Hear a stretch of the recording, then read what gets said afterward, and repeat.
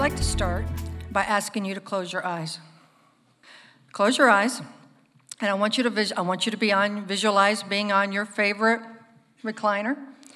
Turn the TV on, getting ready to watch a movie, and that movie is about a prison. So I want you to visualize what a prison warden looks like.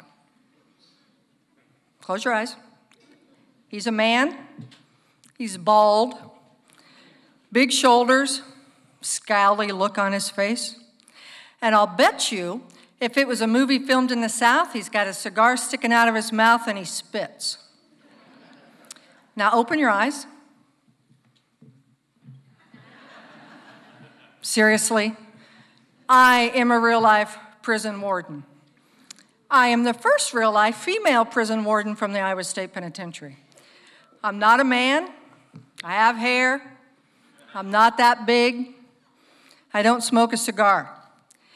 Now, I did grow up on a farm with 4 brothers, so I'll let you decide if I spit or not. Being a warden is my dream job. I've wanted to be a warden since junior high, and I'm sure there's many people in this audience tonight that also wanted to be a warden when they were in junior high.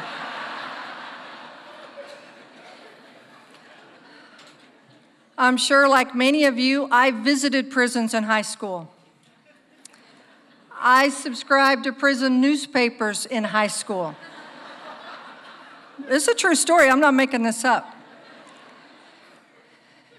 It's what I always wanted to do. It's my dream job. So I started my career as a 21-year-old naive farm girl, and the first prison I worked at was bigger than my hometown. When I first walked into the prison, I visualized it as stark, razor wire, concrete, full of inmates that were supposed to do what staff told them to do. I never visualized them as individuals with stories or histories. I never visualized them as people that were sorry and remorseful for their crimes. And I certainly never visualized the effect their crimes had on their families or their victims. So I started my career at Stateville Correctional Center in Joliet, Illinois in 1979. A lot of movies. It was a 5,000-bed maximum security prison. A lot of movies were filmed at Stateville. The Blues Brothers. A lot of you probably have seen the Blues Brothers. And when I was there, Will was filmed there. It was a story about G. Gordon Liddy's participation in the Watergate scandal. And the star of that film that played G. Gordon Liddy was Robert Conrad. I was one of his escorts, so that was pretty cool for a 21-year-old girl from the farm. He also told me I could strip search him. I did not. Probably one of my regrets in life, but I did not do that. I met my first serial killer while I was at Stateville. Some of you may remember Richard Speck. He murdered, raped, and tortured 8 student nurses in 1966 in the south side of Chicago. He originally received the death penalty, and it was later changed to serve 400 to 1,200 years in prison. By the time I got to Stateville, he was the prison painter, and he was supposed to paint my office. He came in, he was a pretty quiet guy, we didn't talk very much, and I was doing my work and he was painting. All of a sudden I looked up and I realized I'm in a room alone with a man that raped and tortured and killed 8 women. Slightly intimidating, but I love my career. I love my job. I love the excitement. I love the challenge. And if I'm honest, I love a little bit of the danger that occurs every day when you walk into a maximum security prison. So I left Stateville, and I started at the Iowa State Penitentiary in 1983. My job there was the same as it was at Stateville, except Fort Madison was much smaller. Maximum security male, 550 was a population versus 5,000 at Stateville, which was bigger than my hometown. So at Fort Madison, my job was the same. I enforced the rules, I made sure they didn't escape, and they did what they were supposed to do. So I was there 15 years, and I got a few promotions while I was there, working my way up that ladder to my ultimate dream job. So I left Fort Madison in the late 90s, and I started working with females. And that really was the beginning of my change, of my philosophy, and my views of what prisons and inmates were. So I started working with the female offenders, and females are much different than men. They serve their time differently, they're much less violent, they have much more instances of mental illness. And I'm not exaggerating when I say 80 to 90% of the women in prison have some sort of trauma history. They've either been sexually, physically, or emotionally abused. One of the women I worked with on a regular basis was mentally ill, and part of her mental illness was hallucinations. She would see ladybugs or spiders. If she was seeing spiders, it was a bad day. If she was seeing ladybugs, it was a good day. So she was sitting across from me from my office one day, and I knew she was hallucinating because she kept watching my shoulder, and she kept saying, "Patty, there's a spider on your shoulder." I said, no, there's not. It's your hallucinations. But to bring her anxiety down a little bit, I let her gently brush that spider that she saw in her mind off my shoulder. She would sit in my office and sob and tell me about the abuse she endured when she was a little girl. At that time, McDonald's Happy Meals gave away little figurines about this big in their little Happy Meal sacks, and she collected those, and she lined them up on her windowsill, single file. And she said that's what she focused on when she was being abused, those Happy Meal McDonald's little figurines. She killed a man, and that's why she was serving time in the state of Iowa. In 2017, I left Mitchellville, and I returned to the Iowa State Penitentiary in my dream job as a warden. I thought I could take some of the experiences that I learned with the females and apply it to the males in the maximum security prison in Fort Madison. Although I know male maximum security inmates in the prison is much different than a medium security women's prison. Men are much more violent. They have many more security issues than the women do. 75% of the men at Fort Madison have victims. And I learned a valuable lesson while I was at Mitchellville. While I was there, we were also doing a construction project. And we knew when we got done with that construction project that we wanted it to look different than the typical prison. We wanted it to be full of trees, green, plants, colorful plants, and that's what we built. We planted a lot of trees, a lot of green flowers, a lot of native grass, and made it look attractive. We also built an outdoor classroom so the women could actually work outside in nature and work with their counselors to work on their issues, whatever their issues may be. During this time, a local TV station ran a story on our landscaping project because we partnered with the Iowa State University. I thought it would be a positive story. I was not prepared for a phone call that I got from a granddaughter of a woman that one of our women killed. She says, "Warden, I don't think it's right that the person that brutally murdered my grandma should live in a nice prison." She had a point. So we talked. She listened, I listened, she talked, I talked. And I explained to her what my goals was as a warden. I said, my job is to give the women opportunities to make the changes they need to make so they don't return to prison. They have to feel safe so they can work on their issues, whether it's mental health, whether it's relationships, whether it's parenting, whatever their issues are, they have to feel like they're in a safe environment to make those changes. And part of their physical surroundings is part of that change.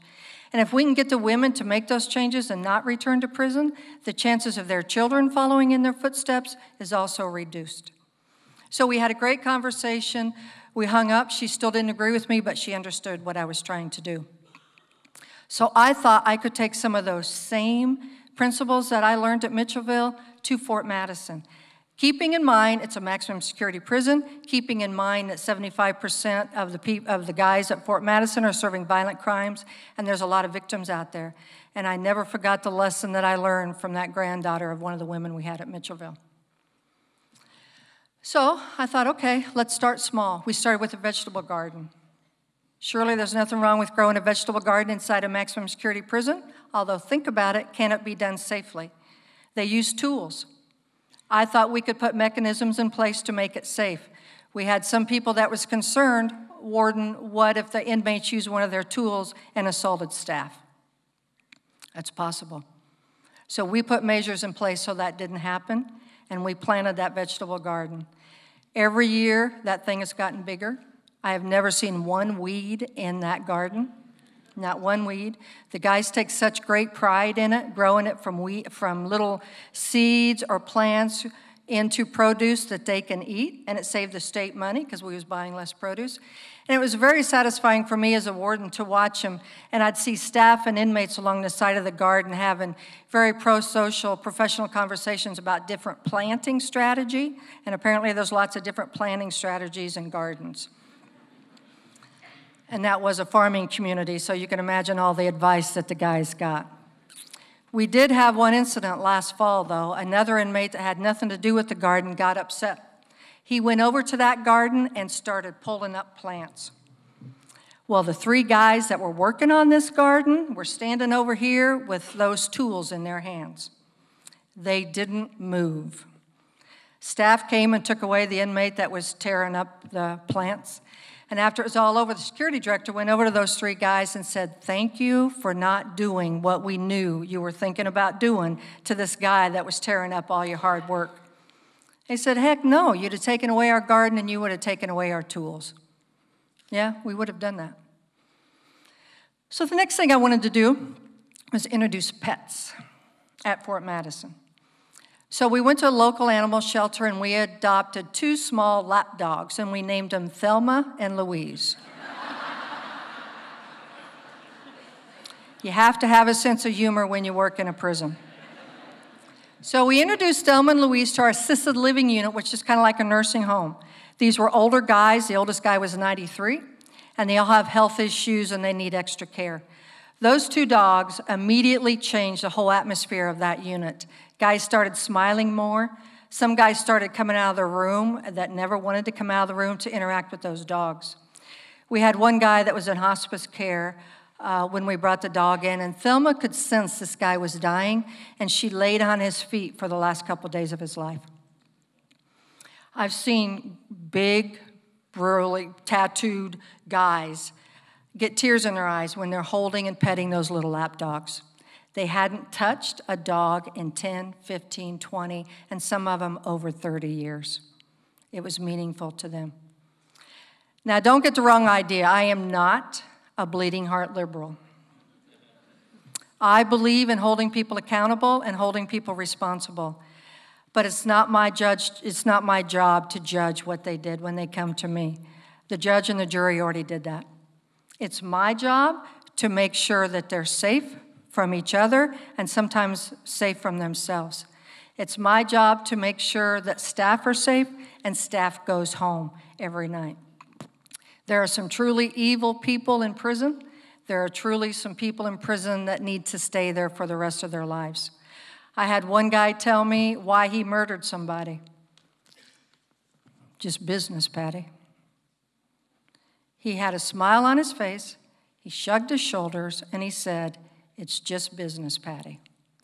Society is better off with him locked away for the rest of his life. But in my experience, I truly believe 80% of the men and women in prison are sorry for their crimes and they're remorseful for what they've done. I spent a lot of time in the visiting room over the years. For those lucky enough to get visits, some people get a lot of visits, some people get no visits. So I've watched moms hug their sons goodbye when it's time to leave, and you can see the fear in her eyes because she's leaving her son in a maximum security prison. I've seen those same sons hug their moms goodbye, and you can see the regret in their face for causing mom all this pain. I've literally seen small children pried from their mom's arms at Mitchellville because they didn't want to leave mom at the end of the visit. So I knew someday when I got the opportunity, I wanted to make the visiting room a positive experience. So at Fort Madison, we started a family meal. The inmate had to be 3 years report-free, which isn't always easy in a maximum security setting. They had to be 3 years report-free. Their visitor had to go through the background process. They go through a metal detector, and they're searched. The prison cooks the food, and it happens in a visiting room. So there really are no security issues there. We had a couple guys that play in a prison band, and they would play some music in the background for some nice little soft music. I had one inmate tell me for 2 hours he could almost forget he was in prison. I had a mom tell me that it was the first real meal she had with her son in 35 years, because that's how long he'd been incarcerated. Because usually in the visiting room, you just get vending machine food. And I had one mom tell me at the end of a family visit, she stood up and she gave me a hug and she said, "Patti, he's still my son." So I left Fort Madison last month. After 36 years with the Iowa Department of Corrections, I retired. I started as that naive farm girl that thought prisons had to be gray and full of razor wire and depressing, and it was full of guys that wore blue chambray shirts with their prison number over their breast pocket. After those 36 years, what I learned was that prisons are full of men and women that are moms and dads that are still loved by their families. Prisons are full of men and women that made mistakes, they're remorseful and sorry for their crimes. Prisons are full of men and women that can change, and they've showed me that people do change. And they've shown me that even in depressing situations, your life can be meaningful. So whether I took care of your son because he was incarcerated, or I took care of the drunk driver that killed your daughter, I tried to do so with respect and decency. Thank you.